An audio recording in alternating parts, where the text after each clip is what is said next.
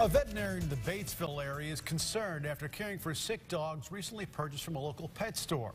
She says they had diseases, and here is the very big concerning part of this, that can be shared between animals and even people. KRK4's Rebecca Jeffrey shows us what the doctor found and how the store is responding tonight. Rebecca? Let's walk through an animal shelter or pet store knows the cleaning process is never ending. But this veterinarian with more than 30 years of experience says she's seen puppy mills in better condition. Flipping through photos. Have you ever seen animals in this condition before? Not like this.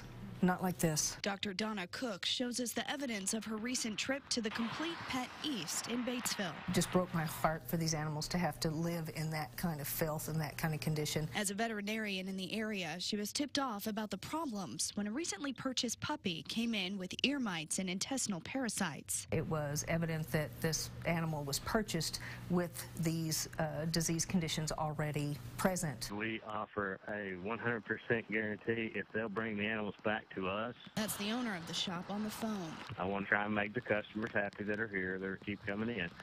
I know we can't do that to all of them. I wish we could. This is a picture that I had taken on the 9th. This is 5 or 6 days later.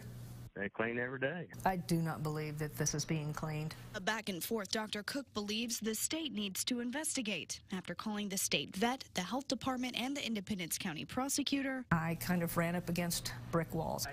She says she's not interested in putting the pet store out of business, but she's willing to do anything she can to make sure the animals are safe. Hopefully now, hopefully, they'll get some help, and they won't be living in that.